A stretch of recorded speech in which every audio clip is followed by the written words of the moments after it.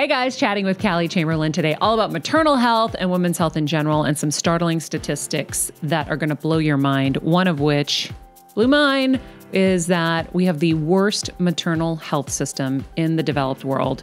I don't know how that could be, but you're going to find out why in just a minute with Callie. I can't wait to talk to you. Don't forget to subscribe. Hello, everybody. Welcome to Better Together. When you know better, you get better. That's what we try to do here every single day. Oh, man, do we ever. Our quote of the day: you can have the best education in the world. You can have a safe place to live. You can have a fridge full of food. You can have a job with a paycheck. And none of that matters if you don't have your health. That is from our guest today, Callie Chamberlain. Callie is speaking my language. Right? I know, I read that and I was like, yep. I mean, this is my person. Truly. It's true. Hello to our Heal Squad. Thank you guys for being with us each and every day. Today, we're going to be chatting with Callie Chamberlain about maternal health, what it is, why it's important, how her experience as a doula showed her gaps in the system. Then she's going to help us navigate the system and what we can do. All of us, what we can do to help. So I'm super excited about that. She has done some pretty cool stuff, this Callie. It's very admirable. I know. I was reading her stuff like, damn.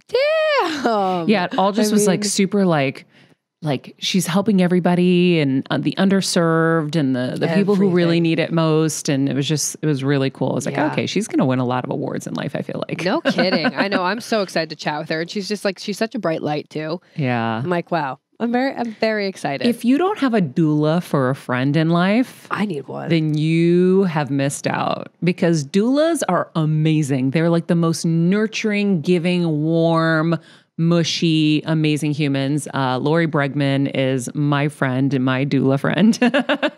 She's been on the show so many times. But I really think like when you look at like who you want for friends, find a doula to be friends with, because they're incredible, whether you want to have kids or not.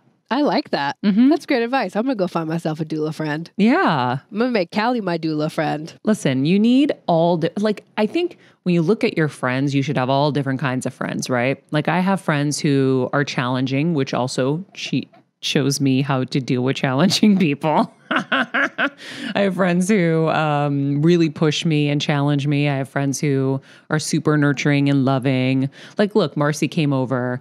And how sweet is she? She comes over. She had these beautiful gifts made in honor of my mom. These like wind chimes with, a little heart with my mom's name and loving memory. And then this like little plate that I think I'm going to bring and put at her grave. And yeah, she's one of the most thoughtful people. Like all of her gifts, all of like everything. She's just very, very thoughtful. Yeah. I'm like, wow. She's very, very sweet. Yeah. And so, and speaking of, she's funny. She's like, I was telling her how we're having so many issues conceiving, or not technically in my body. I think conceiving is when it's for you, but whatever. So many issues in the category of having children. Yeah. And she was like, well, you can have my room. I know it's older, but you can have my room. I'm like, I fucking love you. Okay, but even the fact that she would offer that, like, I know. Wow. My mom always used to say, Maria, if I could do it for you, I would. Oh. And like my heart would just like melt. That makes me cry. Yeah. Yeah. Maybe Pooja will do it. I'm just kidding. She's sitting here next to me. Pooja, you're young and spry. I'm like, who's a young person I know? Pooja, how would you feel carrying our twins? Pooja's like, do I get maternity leave and a doula? You get the doula. Lori is amazing. Because by the way, here's the amazing doula friend of mine. She literally jumped in when she heard like, we found our surrogate, we were doing it. She's like, I'm there for you every step of the way. I got you. And I'm like, oh my God, I like started crying at the kitchen table. Do you remember we were in Connecticut when that happened? Yeah. Yeah, because we've been doing this for a really freaking long time. Long ass time. I don't know how much more patient I can stay. You have been, I'm seething for you. It's so annoying. Every time you tell me something or up to me, I'm like, what the hell? What? Yeah. So, you are being very, very, very patient. Kim was the one who had to tell me She's like, Maria, it's been over 10 years. And I'm like, I know it is not for lack of trying. Yeah. But I just think that I do really believe in the universe. And I really do believe that everything comes when it's time. And so like I look back, and if certain jobs had come my way when I wanted them to, or when I thought they were going to, I wasn't ready. Timing is everything. And I would have ruined things. Yeah, interesting. Not ruined things, but I wouldn't have been able to handle them appropriately, I think. Yeah. And so the same thing with kids. Like, could I have really handled having kids while I was taking care of my mom? No. And, you know, some people... Listen, not everybody goes to the extremes that I went to, and I'm not saying that the extremes I went to were really even quite healthy, but my parents, I always viewed them as my kids. I always said my parents are my kids. And so for me, it was important to be that hands-on and be that in it. And I'm super grateful as I look back. Whew, that I was able to. So I definitely could not have handled kids in the midst of all that. You were front row to see I mean, the worst parts, well, but let alone, I think that I've always said, unless you're there, you can't fully grasp or comprehend like everything you did or everything, you know, that went into it. And I think, yeah, it wasn't the time. It was like, now I'm getting mad. Now, like today, I'm like, it's time now. But I don't know if it has been time even right now. I think the other beauty of this, and by the way, if this is a lesson for you and you're impatient about something in your life right now, like I was telling Kevin just the other day, I'm like, I'm really grateful for this time alone. As much as I am sad that I don't have him to grieve with, I'm also grateful that I'm getting this time to really be alone with my thoughts, to not fill it with other things. If he was here, we would be going out, we would be watching TV, we would be doing all these things. I am literally alone thinking and digging through feelings and listening to things popping up in my heart and in my mind. And I'm able to kind of reflect on things, allow for new things to pop in. New things were popping in just yesterday. I was like, oh, yes. But none of that would happen if I'm chasing two little kids around the house, right? Truly. And so as I build the foundation for my chapter 2, because as much as I thought I was doing that these last few years after surgery, I was healing in so many ways and just trying to hold on to the lessons the tumor gave me. But I was really in a bit of another tornado. Mm-hmm. And so now I'm able to lay the foundation for my chapter 2, which that means when my kids do come, I will be ready to be everything to them. Or not everything to them. But everything to all of us. Everything. And you won't feel resentment that you never had time for you. Yeah.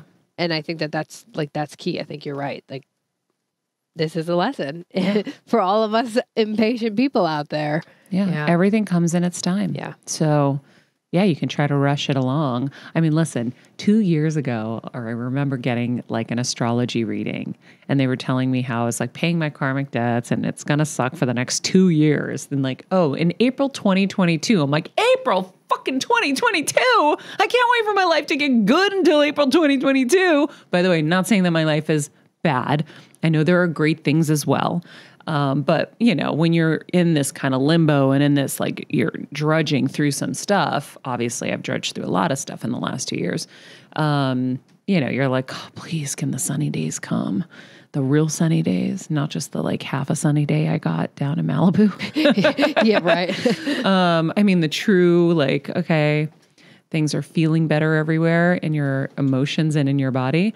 And I was like, recently, I'm like, oh, April's coming. Yeah. Because guys, it's Christmas. Let's get let's get real. real here. I have my Christmas mug. I'm only a morning person on Christmas. You know, I have that same mug. Do you? I do. It's everything. Hallmark, baby. Is that where I got it from? Yeah. Hallmark? Uh-huh. Ugh. I can't use a Hallmark mug when I'm a part of a Lifetime movie. I'm really sorry to break that to you. Everybody, Lifetime, our holiday, the holiday fix-up is our movie. Yeah. It's coming out December 11th. Mark your calendars. Get those DVRs going, put it in your calendar. I want you to host a viewing party, and I will retweet your viewing party videos, and we'll do drinking games. I'm going to do the most massive premiere party here. I can't wait. It's going to be everything. So we're going to do a live viewing on the tennis court. So I have like the outdoor theater, the indoor screening room, the bar, and the kitchen family room. All the screens are going to be playing the movie. And I'm going to have everybody everywhere, and we're going to make our cupcakes and cocktails. Love it. And I will eat a cupcake. Hell yeah. Maybe 2. I mean, you got to. It's Christmas. Yeah. Well, no, look at last Thanksgiving. I know. I had just started my no desserts thing, and I said no to Michael Chiklis's homemade, what was it, pumpkin pie? Oh, that's right. Or pecan pie? I don't remember. Neither of us had it. It was a pumpkin pie with homemade whipped cream, and it was freaking gorgeous. And it's sitting in front of me in my most devastating moment of life. Yeah. Right? Both my parents are in hospitals with COVID, maybe going to die, terrified.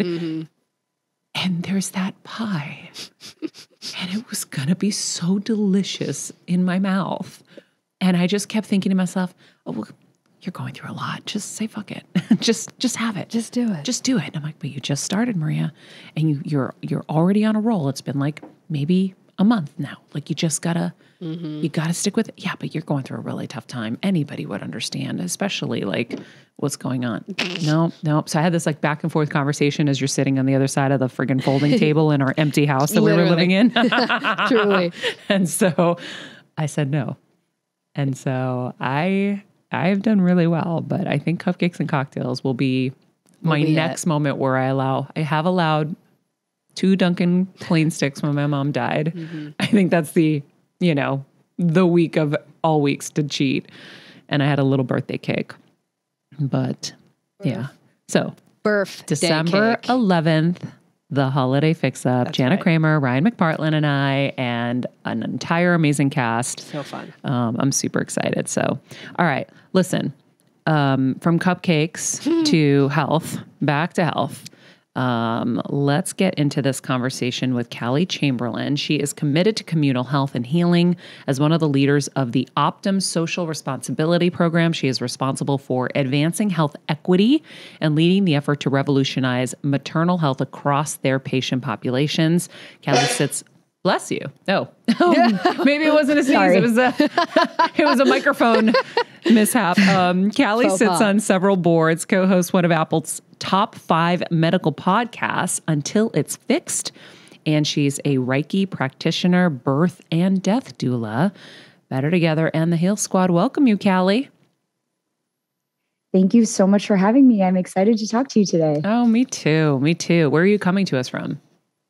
I'm in Minneapolis, Minnesota. Oh, yeah, that's right. I mean, I didn't know you were definitely there, but I know you're from there. Yeah. So tell me about your work in maternal health. Where did the kind of spark come to go down this path and then take it to where you've taken it?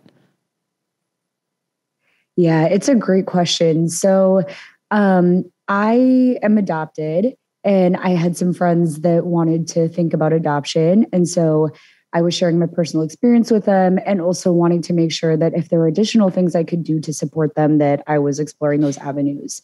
That search led me to learn about what it means to be a birth doula, which is someone that supports a pregnant person through the experience of oftentimes infertility or getting pregnant, being pregnant, labor, and delivery.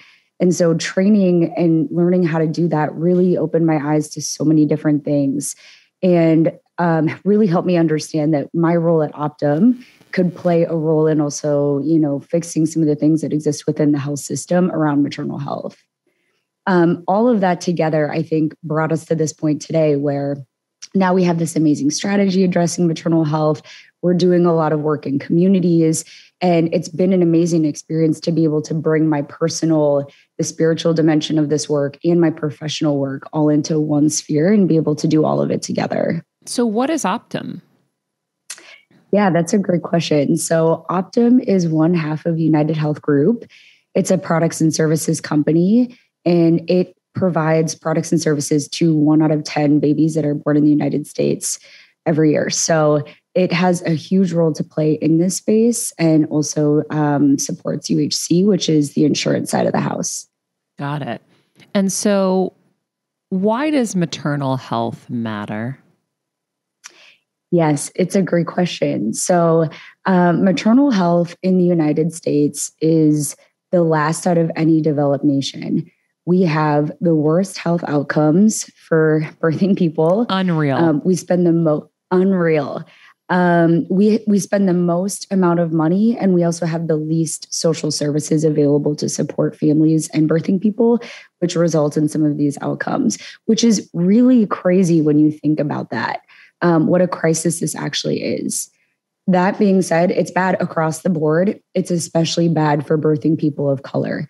And I'm using this term birthing people instead of women because it's a more gender inclusive term that encompasses non-binary people, trans people, all kinds of people that have uteruses and can have children.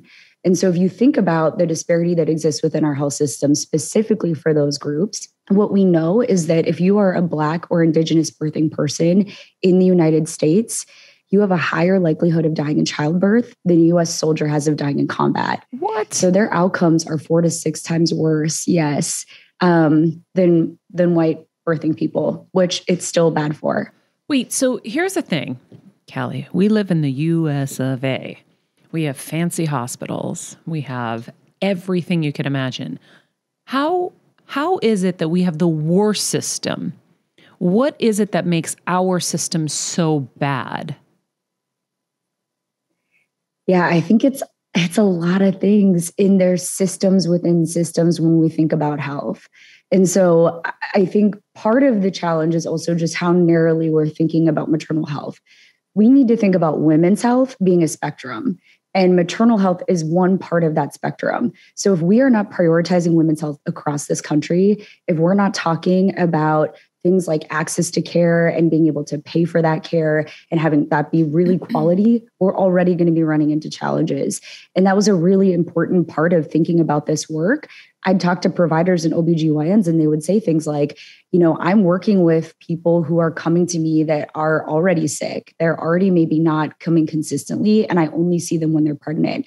And so already, right, if that's the case and then they're pregnant, we're working backwards against some of these morbidities and mortalities that are possible. So I think the state of healthcare, the priority around women's health are problematic when we think about maternal health. There's also something called the social determinants of health, which is coming into the lexicon of health language and essentially means that, 80% of what determines our health status is happening outside of the four walls of a care setting. And that's things like, do you have access to transportation? Do you live in a safe space? Do you have healthy food at home? Are you living in a safe environment where you can walk outside and feel safe and exercise? If you don't have those things, it's harder for you to be healthy. And what we know about those social determinants of health is that they disproportionately impact people of color. So all of those things together really, kind of show up with these outcomes that we're talking about in maternal health. Wow. So I just made a correlation. And by the way, this is just popped into my pea brain now. I have not thought it through. So don't anybody come get me for my, little thought here. But I think that women's health is an issue whether you're rich or poor, right?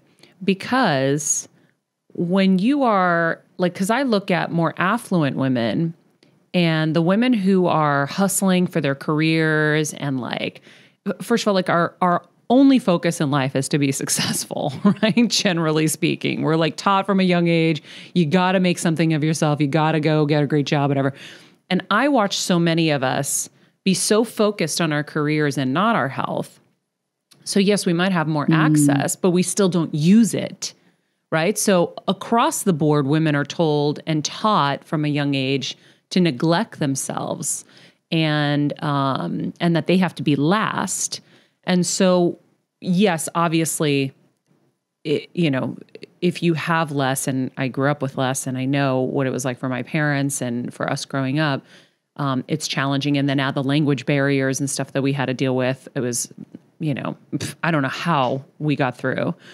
But I think it's just an overall problem in women's health in general that we have this kind of like foundation of we don't matter, we don't have time, we're too busy, we got to take care of everybody else. And so I do think that even when you have more, some of the time that we're not even utilizing what we have, and then forget when you have nothing and you don't have access. I mean, you're just kind of in this like, kind of hopeless situation.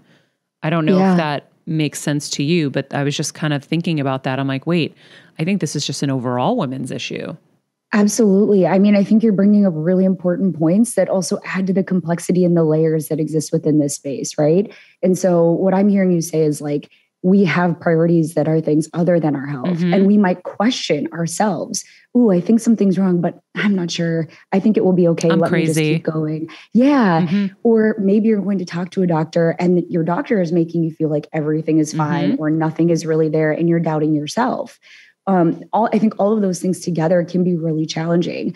We also think a lot about health literacy as doulas, which is the medical information that might be provided to you is also confusing, or you're misunderstanding things and you're taking medication at times that maybe isn't the right time. Yep. There's lots of things that can come into play that really complicate the experience around health, especially for women. Callie, you're my person. Oh my God. So this is all the stuff that I'm like so passionate about and I talk about so in depth. And we started with your quote about you can have the best education, a safe place to live, food in the fridge, you can have a job with a paycheck, but none of that matters without your health. I've been screaming a version of that from the rooftops ever since I had to deal with my brain tumor, my mom's brain tumor, and realizing like how precious health is and how much we disregard it. And I think, for me and my family, health was always important because my dad was type 1 diabetic.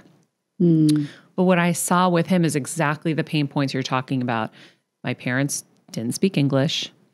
And when they did, it was obviously their second language and very challenging. You're going into these doctors. You don't have translators, or we didn't back then. You're trying to make sense of it. You're so nervous, and they're very obedient, compliant, like submissive. They're like, oh, yeah, no, I'm okay. They just kept saying, I'm okay. And they would leave. And I'm like, do you even know what they said? No. What? And so I had to take over their health at some point. And I realized that my dad didn't understand the messages. So when they said don't eat sugar, he cut out all sugar, which meant carbs as well. You need some glucose to the brain. Yeah. And he did manual labor, cleaning nightclubs and installing carpets and things like that. He never had enough energy source to sustain the work he was putting out. So the intake wasn't enough for the output, and his sugar would drop and crash and he'd almost die every friggin' day. But that was now the new system, and that was like normalized. But that was until I was able to jump in and say, okay, no, we need to get like a team. We need to figure this out. We need to really understand this. But it's really hard for people. And I always feel so bad if there's, a language barrier, and especially if you're a female, you're just off the bat crazy. When you go into the doctor and you think you have something and you have this inner knowing and they keep challenging you. And so it's really easy to give up and say, well, they're the doctor, they know better. It is a really complex situation, the medical system in our country. I know they do their best, but it's still like really not great.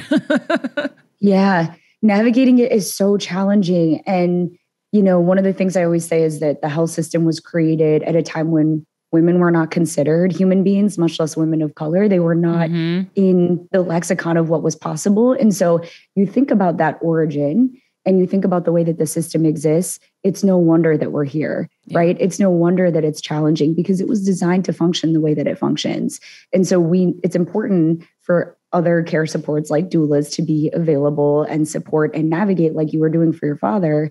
And also for us to think about ways in which the system can work differently to start to change some of those outcomes. Yeah. What I think about with your story is, 1 in 5 people report discrimination and racism in the healthcare system. I'm one of those 5 people too. I had a benign tumor in my arm. And I went to the doctor and I asked him, like, what do you think that this is about? Why do you think that this got there? And his response to me was, I don't know, why is the sky blue?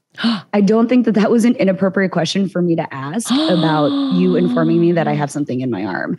And it wasn't until a couple of years later when I went to go see a chiropractor who was like, okay, this is a lipoma, which means it has little legs that sort of wrap around your veins. And he was like, it's non-cancerous, but you really should get it taken out because it can grow and cause other types of problems. But it took him, who is outside of a traditional care setting, if you think about a traditional doctor, who was helping guide me to make decisions about my health. And so all that to say, I think it's really important to, like you're saying, feel empowered. You know what is going on. Yeah. If you have any inclination that something is not right, you have to follow that and to seek potentially outside support to be able to think more holistically about your health so that you can guide yourself within the health system. So this is so crazy. That we're talking about this today. So just yesterday, in my moments of silence, I had this like moment that popped into my head and it said, health life coach. And I was like, what? And I was like, oh, maybe I should be doing some of that because I'm kind of doing it anyway every day. And then I woke up this morning and I'm like, I joke about how I have all these different patients.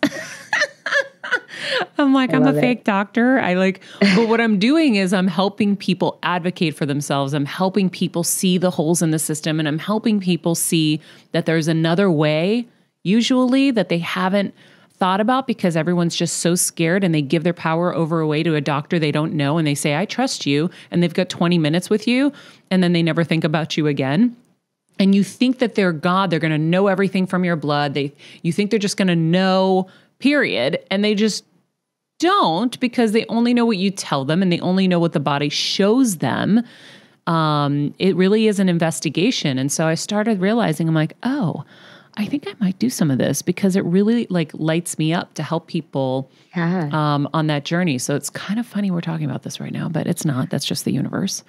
Exactly. I was going to say. Yeah, but I think that I wonder if you think that in other countries, because like obviously we're a melting pot, right? So there's so many different kinds of people here. In other countries, it's not as diverse, let's say. Everyone kind of speaks the same language. I wonder if in those countries it's easier because of that, right? So they're not dealing with like language barriers and they're not dealing with, like in Greece, right? Everyone's primarily Greek. They're going to go to the doctor. Everyone's going to understand each other. And maybe it's a better system because of that. Maybe is that why we have such a tricky time? I think it's a lot of different things. I mean, that could definitely play a role. I think there's also just different expectations of lifestyle, different pacing of life, where maybe providers are spending more time with their patients. Maybe patients are living their lives in a way that is less stressful, right? And so they're already accessing different kinds of health. Maybe they have their social determinants of health met because they're living in environments where some of those things are more accessible. I think a lot of things sort of play into that experience. The big thing that I think about, I'm really interested in communal health and healing. And so thinking about the individual practice, even like I shared training as a birth doula, applying those principles to communities. And so I think a lot of our healing and our health is so individualistic in this country because that's how we think. But really, you look at other countries and they're so communal. They're with each other all the time that I think that also plays a really important role in people's health and their health status and also the care that they're receiving, right? So even the doula practice, that actually evolved out of, it's like basically bringing that tradition back to the way that we used to be, which is living in communal settings. Today, I go and I'm, hired as a birth doula and I'm going to support someone throughout labor and delivery. If this was, 100 plus years ago, I would be just a village auntie that had the experience and was sharing it with people and with them and supporting them. And that's kind of the way that we lived our lives. And so getting back to some of that, I think, is also present in other cultures in a way that might not be present here. Yeah. So explain the individual versus communal, because I keep trying to teach people that they're individual and that the kind of standard of care is a little dangerous, right? You have to know what's right for your body and what's right for you, and everyone's individual. So then when you say the communal part, I want to make sure we understand what you mean specifically by that. Yeah, that's a great point. And what I mean by communal is we all live in environments together. And so if one of us is living in an environment that's not safe, my guess is that our neighbors are also not safe. Mm-hmm. If we are living in a neighborhood that doesn't have an accessible grocery store with fresh fruits and vegetables, we're all being impacted by that. If we're living isolated and not in community with one another and thinking about each other and engaging, that also impacts our health. And so it is super important that you understand who you are and how to navigate a system, and also wrap a community of people around you who can support you, who can maybe pick up your groceries if you can't go, who can drive you to the doctor's appointment. All of those things are really important when we think about, being healthy and actually living a life where we can thrive. That's why I want to move to Nashville. I swear I'm yearning for that communal feeling where people are together and they care about each other. Like in LA, it's very siloed, right? Everyone's chasing their dreams and so in their little funnel that they can't even look to the side. And I think that probably in COVID, a lot of people have really realized how important that is, because when we were isolated, all we had was maybe our neighbors to see, like on the grass from far away, social distancing. It's really interesting. So back to maternal health being the worst in the world, in this country, right? You said the U.S. is ranked the worst of any developed nation. So, Callie, what can we do to kind of start to mend the issue of maternal health in this country? Is there something that we can all collectively do? Yeah, it's a great question. I think that all of us have a sphere of influence and control, and being able to think about where we have the intersection of that and how we can center equity, think more broadly about health, think more expansively about maternal health, and lean into those opportunities is really important. Because like we're talking about, this problem is so dynamic, it's so complex, that it really will require everybody to kind of be operating and thinking from that mentality. And even if that's just at the individual level, advocating for yourself, asking different kinds of questions, looking for additional supports in your community or through doulas to be able to guide you through a system, all of those things are helping to move us in the direction that we need to be moving in. The other thing I'd say is, if you're working at an organization, thinking about ways that you can do this work authentically is so important. Like I described, being a birth doula and training, and then thinking about where we had an opportunity as we were uniquely positioned in this space, and then developing a strategy and pitching it to our board and saying, I think we have a real opportunity to do something here that builds on the legacy of our work. It was a little bit of a risk, but we were able to make it this incredible initiative and work in communities and provide funding and pro bono consulting support to advance really important work that's happening in this space. And so again, all of us have like some area where we're able to think differently about how we're showing up and centering these issues. And if we're all able to do that, I think it's only going to mean great things for us and for health. I love it. So Forbes wrote an article on you highlighting how you used your experience training as a birth doula and turned it into a Fortune 10 maternal health strategy. Can you tell us about this? Yeah, I think it was just, learning about my own experiences, reflecting on being adopted and my experience, being disconnected from my birth parent and what the impacts of that were. And then learning that Optum provides products and services to 1 in 10 babies that are born in the United States every year, and seeing that that was my overlap. That was my intersection where I had an opportunity to think about how we could show up differently in those spaces. And so it's interesting because being a birth doula, you learn about what a spiritual experience birth actually is. It's not a medical event. It's a deeply spiritual one. The veil is so thin, right? You're supporting somebody who is moving from a spiritual realm into a physical realm. And so that experience and being in the delivery room to witness it, it changed my life. And I just remember thinking everybody deserves to have this type of experience. And so if I'm at Optum and I'm working in the social responsibility program, I think the responsible thing for us to do is to make sure that that happens. And for me, that means looking at all of the administrative business side of healthcare, like we're talking about, and making sure that we can make that as simple and easy and clear as possible so that providers can show up in a space and have that type of relationship with patients. And on the flip side, that we're working in communities, that we're supporting health literacy and patient navigation and doula support and all of these other things that support the individual, so that when they're in the room together and they're about to have a child, that spiritual experience can really come through. So are you guys working to provide doula services for the underserved? Yes, we are, through a number of different kinds of programs. One of the ones that we just supported is a program called Ladies of Hope Ministry that's based in New York City.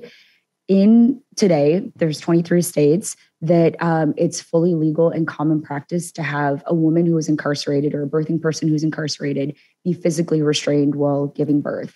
That is the exact opposite of what we've just described of a spiritual experience.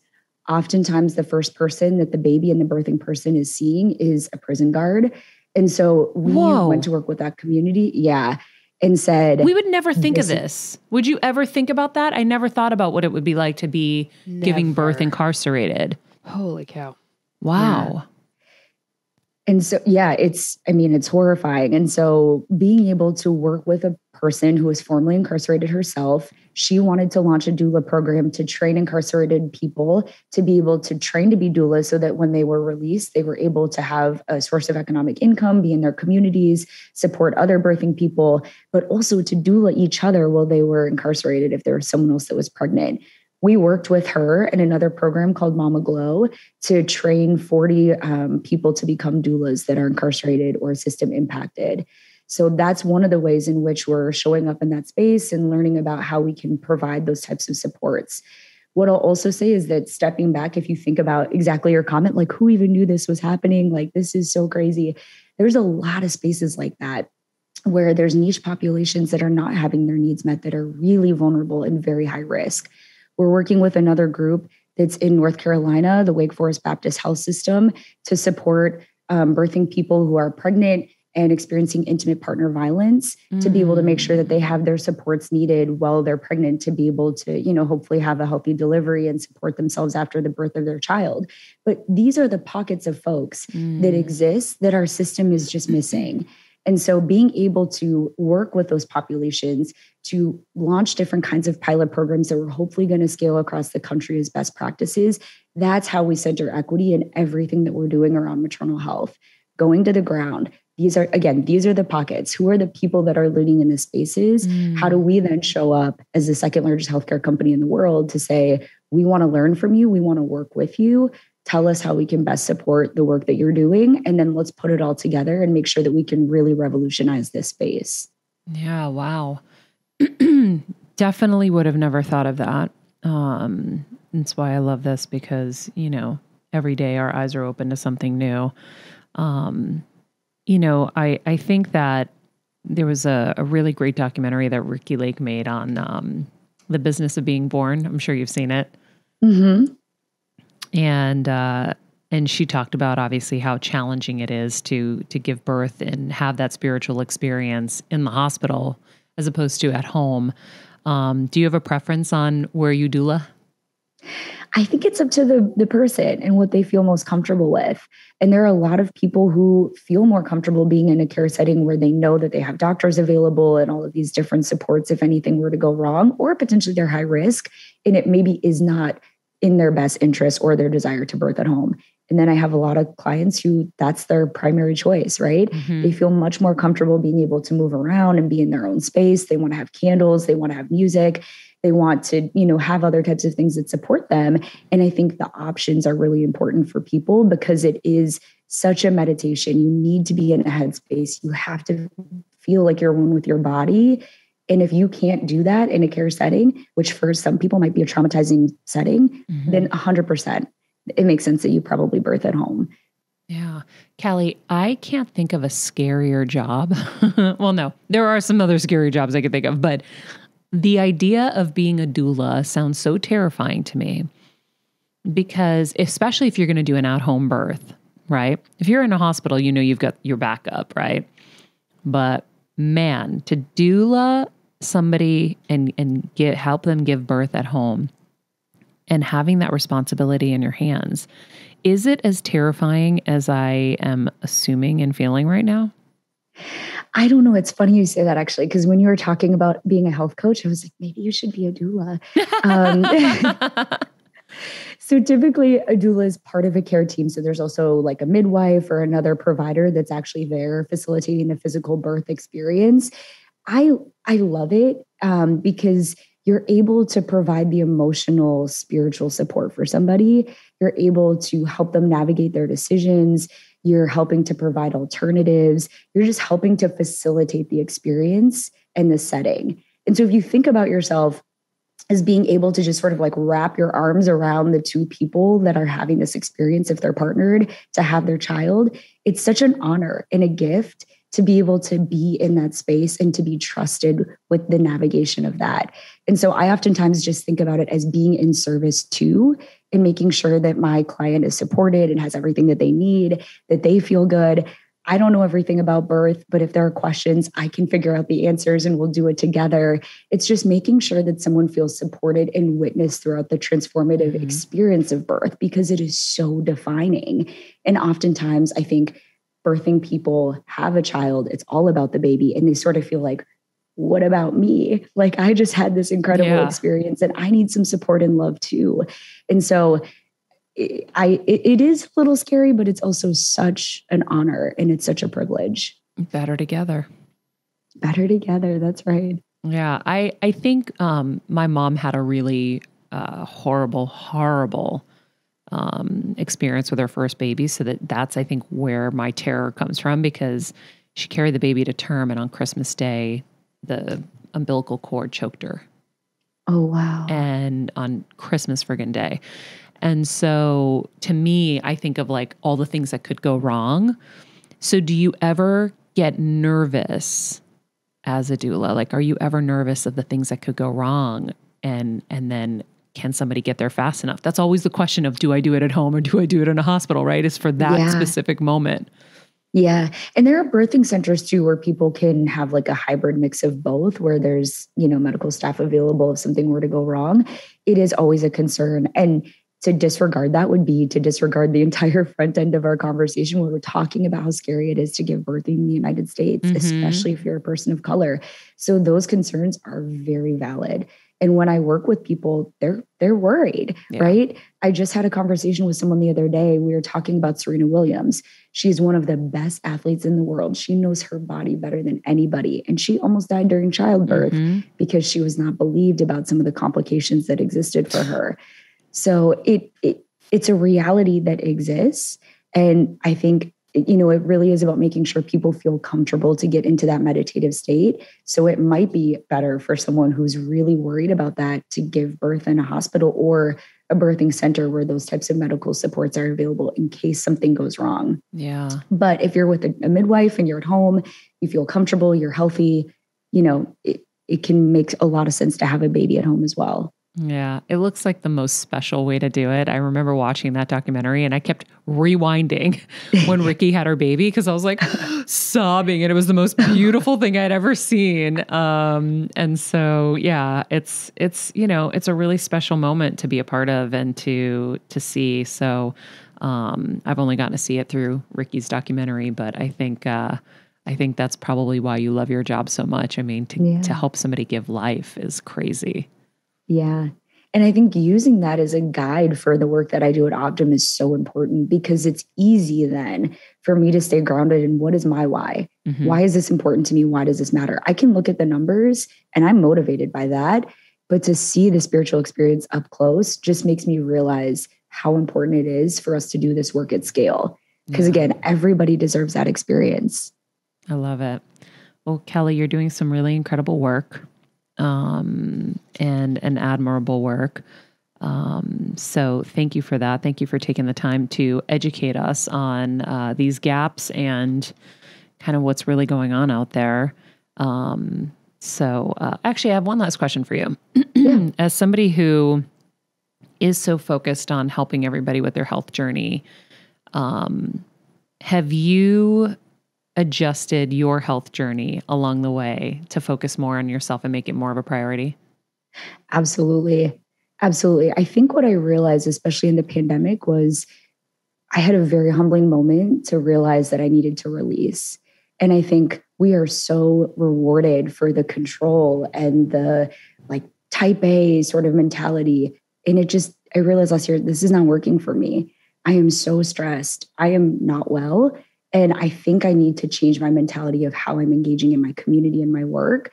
And that mental shift changed everything for me. And so now I really make it a priority with so much of my work that is relationship based and being in community, building trust, building relationships. I have to show up as my best and highest self. And that requires an emotional, spiritual capacity. So I know I talk a lot about that, but it's so important. I have a whole morning routine that I do for 2 hours every morning. I'm very mindful of how I move through my day, how I'm showing up, because that's what matters to me is the connection that we get to have with people in those relationships. And if I'm not showing up that way, ready to go, then what, right? Then I'm not doing the things I need to do for myself and I'm not honoring the relationship with another person. Whoa, Callie, hold on. Part 2 of the interview. No, I'm just kidding. 2 hours every morning. So you're obviously a type A overachiever. Okay, we know this. How did a type A overachiever actually carve out 2 hours every single day? And when and what does that look like? Yeah, it's so funny because I actually don't think about myself as I have integrity to the things that I say that I'm going to do, but I don't punish myself. I don't shame myself. I don't guilt myself into doing things. Okay. So also there are days when I don't do the 2 hours. I do what I have available to me, or I'm not in a headspace to do it and I don't do it at all. So I think that that's the other thing is just learning to like moderate my mood and understand that everything's okay. And I just have to adjust a little bit to make sure that I can get to where I need to be. But for me, it looks like waking up, I meditate, I pray, I talk to my grandmother. I might light a candle. I read a book. I go for a walk. I have coffee. I listen to a podcast. I stretch. And then I'll open up my computer and know what I need to do for the day. Whoa. Okay. What time are you waking up to do all of this? It depends on the day, but maybe like 7. Wow. How inspiring. I'm like, that's attainable. That's attainable. That's doable. Right? You still have to be here at 9, Kelsey. Okay, I'll start with an hour. I love that. I mean, I kind of do my variation of that too. It doesn't take up that much time, but I am giving myself my morning to get ready with ease and have my breakfast, make my coffee. My coffee's my ritual in the morning. I sniff my grinds and feel good. And then most of the time I'll go outside and like breathe and thank God for the amazing day that's coming and all of it. But I love hearing everybody else's journey to kind of finding their ritual or finding their way to make themselves important. Because also when you're a nurturer, and I said at the top of the show, if you don't have a friend who's a doula, you need to have one. I have a friend who's a doula. I'm now going to make you my friend Callie because I love you and I love your spirit. So we're friends. You just didn't know it. And I think that you're so busy nurturing and giving that you're usually the one that's actually going to be the biggest, gosh, what's the word for like the most guilty of not taking care of yourself, right? Yeah, that's true. And I think I needed to learn that lesson too, is that I was giving to so many people from something I didn't have. I was taking from future me to give to somebody else. And I had resentment about that. I needed to stop and recognize, I can't do this. Like, I don't feel well in my relationships. And if that is the most important thing to me, and I'm bringing resentment into that because I'm not in a relationship with myself, that's not going to work. Right. And so I really had to stop and analyze, how am I using my time and energy and where do I need to focus? And it's one of those things that I think everybody hears, but it doesn't actually mean something until you make it mean something for you, which is that you can't pour from an empty cup. You have to come first. I cannot tell you how many times I've heard that, but it really took those moments to recognize okay, I understand what that means now. Yeah. Like now I need to have a deeper conversation with myself about what that looks like for me. Wow. Taking from future me. Do you know how much I took from future me? I took like 20 years of future me. Holy shit. I love that. I always say that I went from human doing to human being. I love that. And most recently, because I feel like I'll get going and then I'm just dead again. I'll get going. I'm just dead again. I'm like, oh my God, I've been a car on empty and I just keep bumming $5 from people and being like, can you spot me 5 for gas? Yeah. And then I'll put $5 of gas in. I'll start going and then dead again. Yeah, exactly. I love that metaphor. Actually, that's really powerful. And I think, I have that too, where I'll like start and stop, but I don't know that that works for me anymore. Like I want the sustainability. I love that you use the word ease. That's what I think about all the time. What's just the easiest thing? Yeah. Even if it's not simple, can it be easy? Probably. Right. Yeah. But we're trained that nothing good comes unless it's like crazy hard and very intense and That's right. But also like, again, the last year where I've just had to release, things have never been better for me in so many different ways. And I think that that is absolutely correlated, at least in my experience, to having that ease and letting go of that idea that it has to be a struggle. It has to be intense. It has to be all consuming. That is like burnout city for me. Yeah. Very 20th century. Yes. Yeah. Yes. Oh, wow. Well, Callie, if you're ever in LA, you have to let me know. I definitely will. This was such a good conversation. Thanks. I feel the same way. And if you guys want, you can check out her show on Apple Podcasts. It's called Until It's Fixed. It's a top health podcast on Apple Pod. We'll link it in the description. Of course, we'll also link the website for Optum to learn more about health equity. It's optum.com. And of course, Instagram at Optum and at CK Chamberlain. We'll put all of that in the summary as well. All right, Callie, have an amazing day. Thank you so much. Yes, thank you. All right, guys. Woo! Really? Taking from future me. Yeah, that got me. Wow. Crazy. Because I always say I help future me. If like if I'm stoked, I'm like, nice. Past me helped future me by whatever. Making my coffee for the next day. Who knows what. But taking from future me. Yeah. Woo. I took a lot from future me in life. I feel like I have too. I might need to check that. That's wild. Yeah. Also, just how crazy is this? All of this. I mean, it's always blown my mind how little support women get. Like, with maternal leave, with this, but it's just like, my God, this is something that definitely needs to be addressed and fixed. So I thought this was such an important conversation. Yeah. I mean, I think the health system, like anything, listen, we're all trying. Everyone's trying. It's just that women, think of how women have been treated in life, right? We're still not equal paid. Like we're not there yet. So, we're still having to tell people not to grab our asses. And truly, I mean, it's like, we're not there yet. So everything is going to take its time, but it is kind of shocking. And I just wonder if if some of the things that make our country so beautiful also make it really challenging too. I don't know. So who knows? All I know is we can all just keep trying and learning and growing. And now we're aware of so many more things that we weren't aware of. I could never have imagined that. I guess I never thought of someone pregnant, incarcerated either. Oh my gosh, I know. And then you're tied down to give birth. And then on top of it, the first person that's seeing your baby is a prison guard who's probably like done inappropriate things. Sorry. I'm sure there are a lot of amazing prison guards. But it's scary. Do you know what I mean? Yeah, it's really awful and traumatizing for both the mom and the baby. Like, makes me sick. Yeah. So anyhow, I really, really enjoyed that conversation. And she's awesome. I want to listen to their podcast. Yeah. I'm like, I want to keep learning. Yeah. So I don't think I'm going to be a health doula, but I do think that I might do some health life coaching because it hit me yesterday. Like it was so funny that I was like, wait, I'm already coaching people through things. I have been just because I don't want all this knowledge to just go to waste. I want to be able to help people who are suffering And I know so much more about how to navigate the system. So maybe I will start health coaching. I think you should. Like, it's like I'd be your health buddy. Health, I like that. Health friend, health Health BFF. buddy. That's health cute. buddy. I like that.